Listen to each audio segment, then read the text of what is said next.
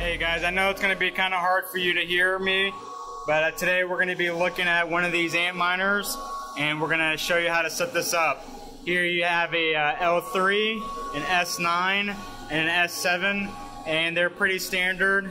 I'm setting them up, and we're going to go on the web interface now, and I'll show you how to configure them and get it set up. So the first thing you want to do is obviously hook up your power supply, connect each 6-pin power connector to the board. Then you're going to plug in your Ethernet cable and power it up. And you will hear a beeping noise because it's not configured yet. And let's go on to the web interface and I'll show you how to get that done. Alright you guys, this audio quality is going to be definitely a lot better. So sorry about how loud and distorted that audio was. It's just when you're in a server room and you got AC vents blowing, fans blowing everywhere, you know, it gets very loud and it's hard to get good audio quality in those kind of environments. So let's go ahead and do an IP scan. So what we're basically doing is downloading this piece of software, installing it, running it, and scanning our network for that IP address, because sometimes they do come DHCP, but sometimes they come as a static IP.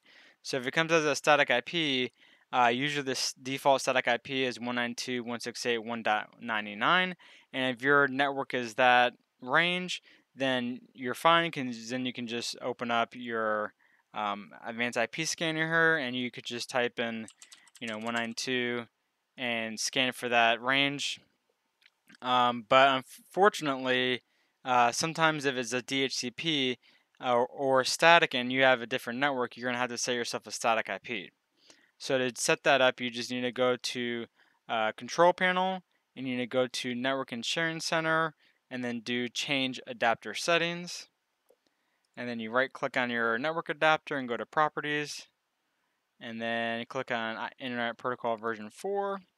And this is where you were typing. I'm not going to do this because I've already changed my Antminers to my subnet, but you would kind of change it to like 192.168.1.50, and then when you hit OK, then you can connect via a web browser by just typing in the static IP for the miner, which is that.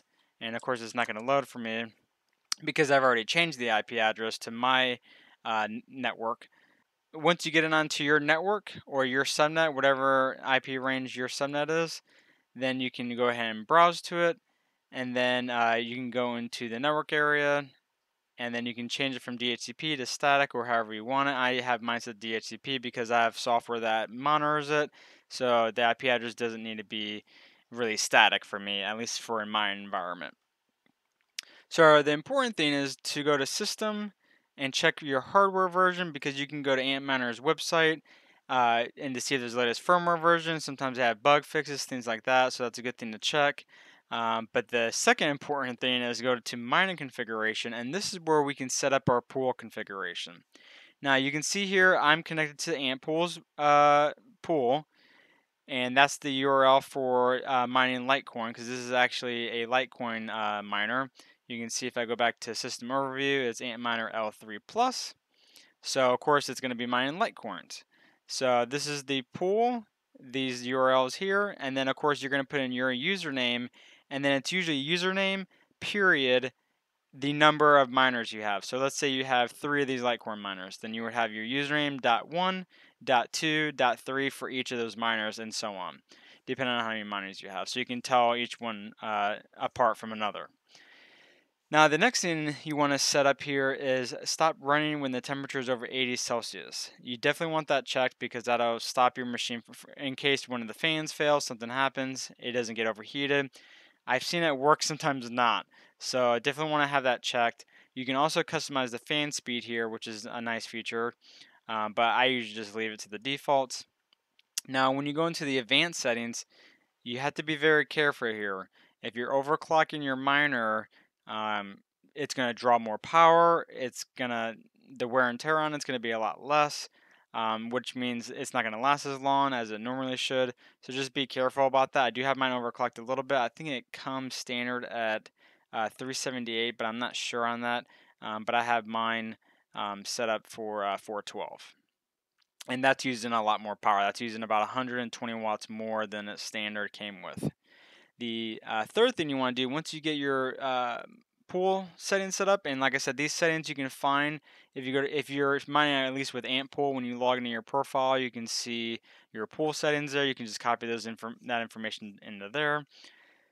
And then once you save that information, you definitely want to go to System, go to Reboot, and reboot your system. And to make sure it's working, go to Miner Status, and you can see the uptime, you can see the hash rate, you can see what pool it's connected to, if there's any dropped packets or anything like that, you can kind of see, or rejected things here, you can see that, or discarded. And you can see all your ASIC status chips are all 0, which is good. If it's set to if it's shown in X, that means that chip is either fried, dead, or it's not responding. So then you're going to lose hash rate that way. So that's something to keep an eye on. Plus, you can see your fan speeds, the current RPMs, which is nice. But yeah, that's pretty much it, you guys. It's very basic. Once you log in, just set your pool settings. Set for a static IP if you need to, or just DHCP. Just depends on your environment. But that's as simple as it gets. Thanks for watching, you guys. Hope this video was helpful. See you in the next video.